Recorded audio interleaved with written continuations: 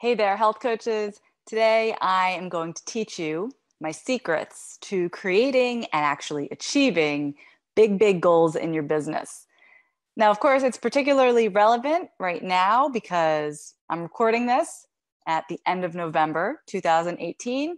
We're looking towards 2019, but really you can sit down and work on goals any time of year, anytime you feel stuck and aren't quite sure where you're headed with this whole health coaching thing. But the key is to sit down and work on your goals. I use the word work because too often I'm seeing health coaches who have really big dreams, but then just let themselves get overwhelmed and paralyzed by it all. Go ahead, raise your hand if that has ever happened to you. Totally.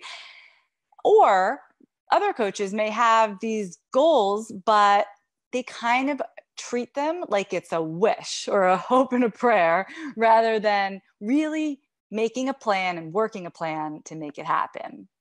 My name is Michelle Fennickhouse. I am a certified health coach with my own private practice. I've been doing this for 10 years, and I'm also a mentor for my fellow health coaches. So if you're watching as we live stream, go ahead and give a like if you've got big goals and need some help getting there. And then tell me in the comments, what do you want to achieve in the next year? And I'm going to be looking for your answers as we go along. And also, if you have any other questions for me today, go ahead and throw those in the comments and we'll get to those towards the end. So I actually posted about this topic the other day inside of our Health Coach Power Community Facebook group. And I asked, what are some goals for 2019? What are some goals for the year ahead? So let me give you some examples of how our coaches responded. Leslie said she wants to create her first group program and begin earning from her blog. Crystal said she wants to get her practice in full swing, have group programs, as well as build up her one-on-one clients, and she wants to offer workshops. So listen up. I have a special end of the year gift for you guys. It's my goal setting workbook for health coaches that goes with this episode. So you can go ahead and download it for free at findyourbalancehealth.com/goals. That's findyourbalancehealth.com/goals. You can go ahead and do that now. You can do it at the end. It's going to help you walk step by step through creating your own plan for your own goals. I want to talk about some of the mistakes that happen. I want to talk about some big mistakes that we make, and I'm going to include myself in this, mistakes that I've made when we set goals. Now, if you're using the workbook, it's going to help you bypass all of these mistakes. But the first big one that health coaches make is choosing too many goals. I'm going to have more one-on-one clients. I'm going to have group clients. I'm going to do corporate workshops. I'm going to start selling essential oils. I'm going to find 12 new income streams. I'm going to double my salary. It's just boom all over the place. So why is that a problem? I mean, shouldn't we think big? Shouldn't we have lots of goals for ourselves? Well, yes, in a sense, but I have limited time, limited resources, and limited energy. And I imagine that you do too. This is obvious. If you had a team of 100 people working with you, you really could go after a lot of different goals. You can put a team together that's just going to work on this and another team that's just going to work on that. And you could oversee everything. But I'm guessing that's not the case, right? It's just me here in my house working from my home office, and it may be the same for you. So due to that fact, I think you are best served picking one, maybe two, but I'm going to say one important big goal that maybe is overarching, the one main goal that you want to achieve. Even if all the little ones don't happen, you want all your efforts to go towards this one main thing. So choosing one goal is always going to serve you best. And the other reason, aside from your limited energy, is that I have found, and this is going to sound weird, but two goals can actually conflict with each other. Yeah, so I'll give you an example. It's not always obvious, but let's say that this year as a health coach, you made $30,000 with your business. And next year you want to double that. You want to make $60,000. Okay, so that would be a great goal. And let's say you have another goal that you want to start a weekly podcast. Yeah, you're like super hot on the podcasting thing, and that is going to be another goal for you over the next 12 months. Well, on the surface, there's no problem there. What's the conflict? Here's the conflict. If you have two goals and they're kind of at equal level with each other, meaning one isn't more important than the other, you could spend the first 3-6 months of the year plugging away at setting up your new podcast, buying the equipment. You have to pay for the hosting. You have to, just figure out how you're going to get this podcast off the ground, learn the whole thing, get your guests, do the interviews, do the recording, promote the heck out of this podcast, right? And at the end, make like no money with the podcast, right? You're actually spending money to create the podcast. And that could be fine, but you had this other goal over here that you were going to double your income. So now you just spent like so much of your time and energy creating the podcast and you're not making any money. So do you see how those kind of conflict with each other? It's not to say that you can't do both, but if I were you in this made up scenario that I just created, I would say that doubling my income, making $60,000 would be my one big goal for the year. And then how am I going to achieve that?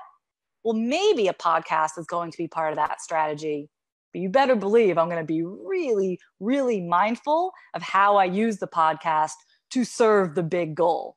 Make sense? Okay, so let's move on to the next mistake. But actually, before I do that, tell me, those of you that are here live, what are some goals that you have for 2019? Where are you headed? It'll also give me a sense of who's here.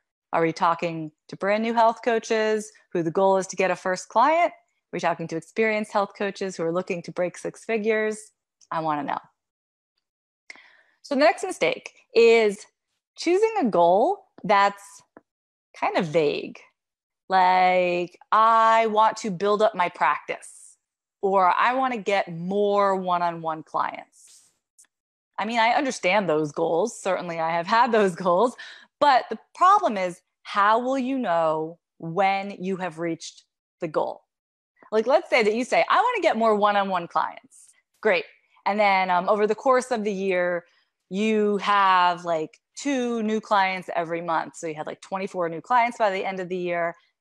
One of 2 things could happen. You could say, oh yeah, I met my goal. I got more one-on-one clients. Or that evil gremlin in the back of your head could say, that wasn't enough clients. No, you didn't get enough clients. That was nothing. 2 a month? How are you ever going to live on that? And all that negative self-talk can come into play and make you believe that you did not reach your goal. So I want to make sure that it's very clear to you at the end of the year, at the end of whatever time period you set, whether or not the goal has been reached. So if it's a goal that has to do with money, that's fairly obvious because it's very objective. Did you make the money or did you not? But even that, let's say you wanted to make $100,000 this year.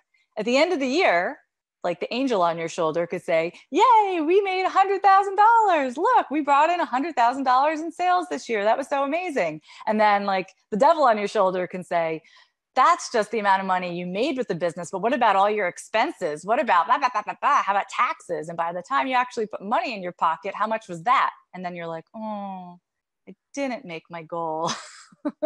So just be real, real clear about how you're going to measure the goal so you know if you did it or not.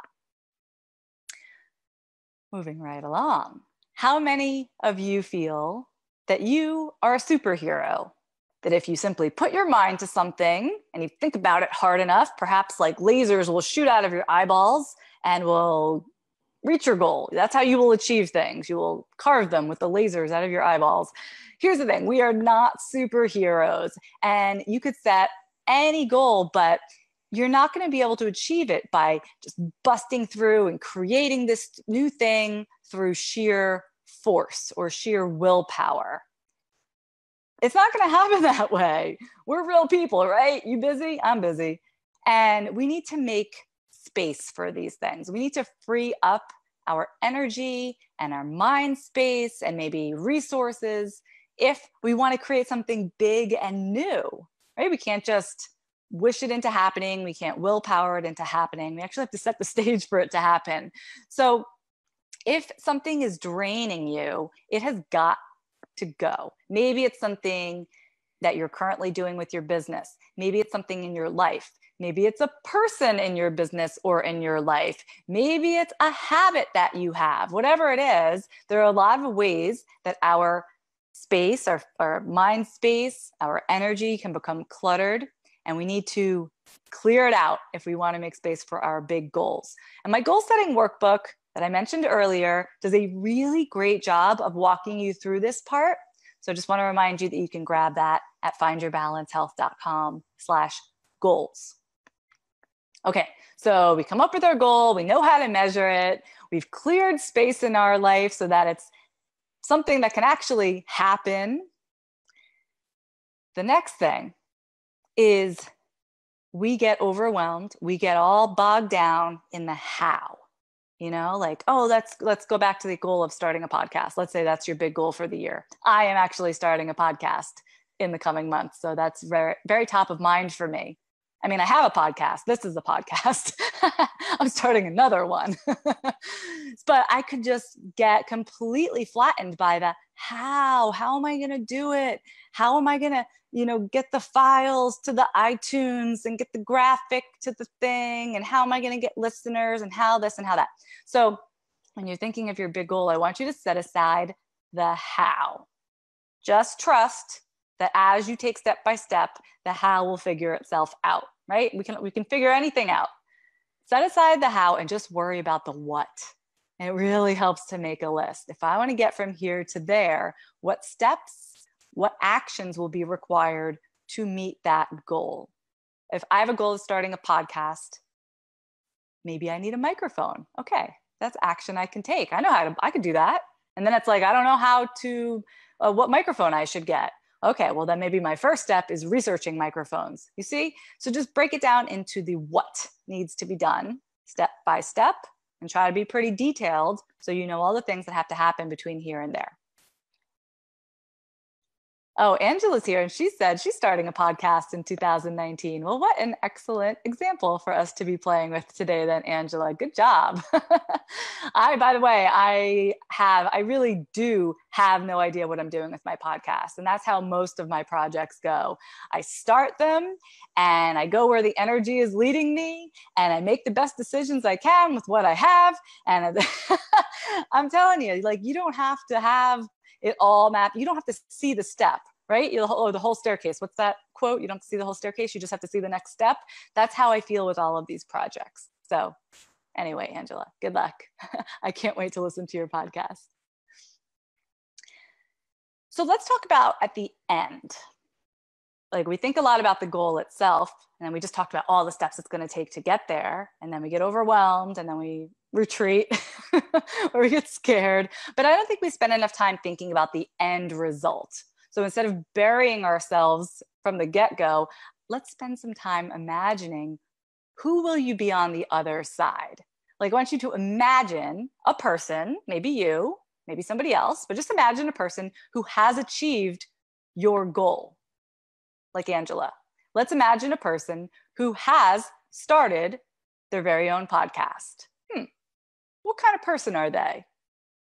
Well, they're a person who doesn't mind speaking their truth. They're a person who's using their voice. They're a person who's being heard. That all sounds pretty good. How do they feel? How does a person feel when they have started their own podcast? They see themselves published on iTunes. Ooh, they're excited. They feel confidence. And how does that make you feel? Right? So think about the end result. Imagine that person and who you will have to be to become that person.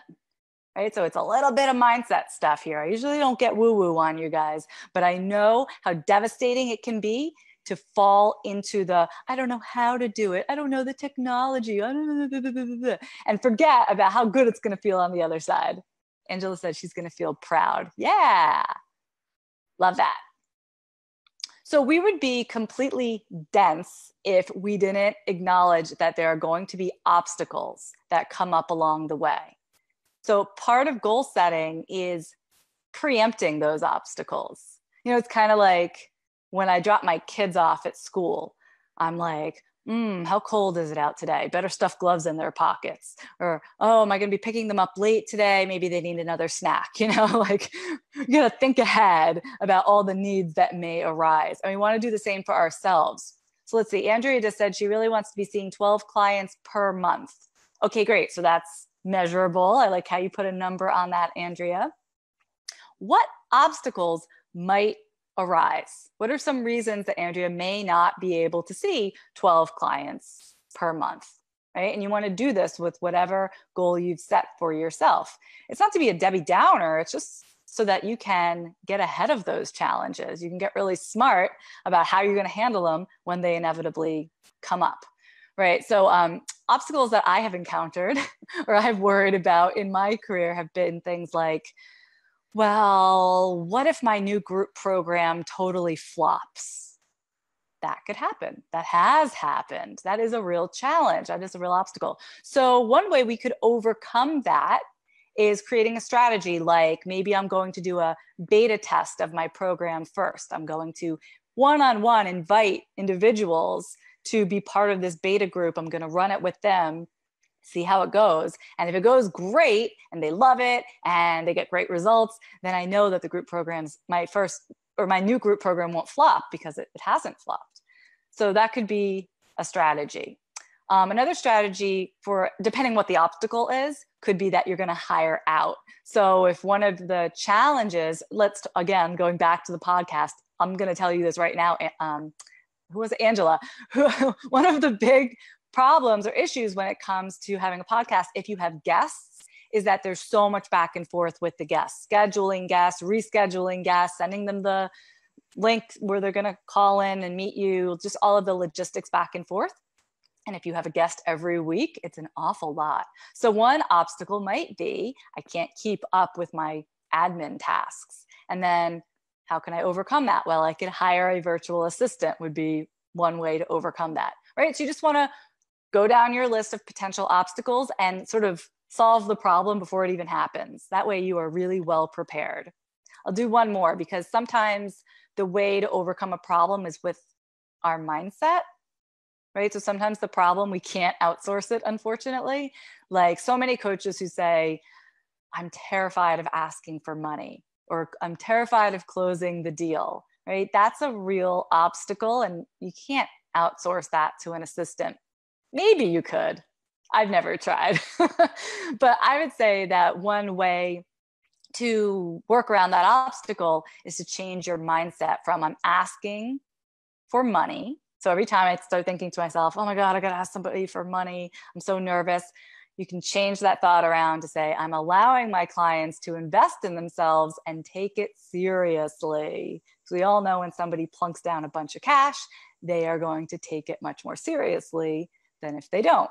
So we're actually doing our clients a bit of a favor. That may be a strong word. No, it's not. A bit of a favor by asking them to invest monetarily because it means they're going to get results. Whew. And finally, and we are going to move on to other questions, by the way. So if you have any questions for me today, go ahead and put them into the comments now. Finally, I wanted to share with you something that I did last year, and it worked like gangbusters to keep me focused and feeling good about my business and my goal. Creating, I call it a power thought. Maybe that's kind of a cheesy name for it, but I say create a power thought for yourself. It's something you can keep coming back to when you feel like it's not working, I'm not going to reach this goal, I'm no good, everything sucks. You need a thought to bring you back. It has to be something that's believable. So it can't be like, I'm the smartest human being in the world, because it's just too outrageous of a claim, right? Maybe you're the smartest human being in the world. But I'll share my power thought from last year because I had an income goal for myself, which has gone beautifully, by the way. And every time I felt like, oh, this thing flopped, or I didn't make the money I wanted to make this month, or blah, blah, blah, all that devil sitting on your shoulder stuff, my power thought was, I have unlimited earning potential, which is true. When I used to work in a corporate setting, that was not true. My earning potential was capped by my boss, by the department, by the company, etc. But as an entrepreneur, there's no ceiling. It's completely up to me. And that is such an empowering thought for me that it made me come alive again every time I felt like I was going under. All right, so go ahead and grab that workbook so you can work through your own goals for the next year at findyourbalancehealth.com/goals. And then you can tell us all about it because I can't wait to hear what the next year has in store for you. And now we're going to move on to some other questions because that was a long one. Sorry, you guys. Usually my first topic takes maybe 10, 15 minutes, but today we went quite long because it's an important topic. Goal setting like this time of year, the end of November to the end of December, just a little secret. You're not going to sign many clients right now. Maybe, prove me wrong, but typically you're not going to sign many clients right now. You're not going to sell very much of anything. It's the best time to be planning. Okay, blah, blah, blah. Moving on. Here's a question that came from Carissa. Carissa said, I'm from a red state, Nebraska. I have had a lot of anxiety over what we can and can't do. I know oftentimes it's very much how you word something, such as here's an idea or one thing you might consider is. And this might sound silly, but would it still be legal to give a handout that gave ideas of how to replace refined foods with vegetables? So example, instead of, pasta, use cauliflower rice. So Carissa, this type of question comes up in our group so very much. Everyone is terrified about the legalities of being a health coach. And this is an issue that I have seen just kind of creep up and get louder and louder through the years. So I'm really happy to say that I have secured an hour of time with Lisa Fraley, who is a lawyer for health or a legal coach for health coaches. She does have a law degree. I'm not sure if I'm allowed to call her a lawyer or not, but anyway, I'm going to put a link right here into the comments. And for anybody listening, if you want to join us on December 13th and learn how to practice legally, no matter what state you live in, we're going to be talking about the United States in particular. Sorry if you're not within the United States. You can join us for that event. You can go to findyourbalancehealth.com/legal event. That's happening December 13th. And I think she'll be able to more fully explain what is legal, what's not legal, how to keep yourself safe in any scenario, because it's a good question.